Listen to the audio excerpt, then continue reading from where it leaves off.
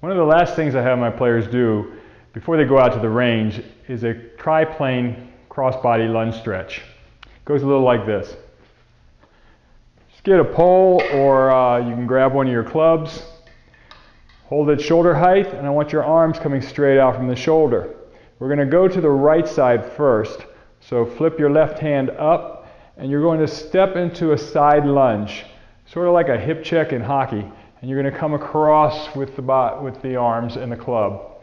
So your upper arm is going across the chest to stretch out the lat. You're engaging the right hip, stretching the left adductor. So you can see where it really takes into account all the muscles in the turn.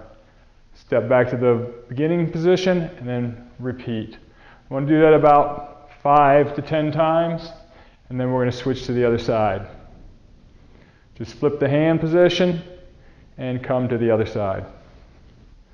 It's important that you keep that upper hand going across the body to stretch the lat, and let your left hand really drag it around to turn the torso.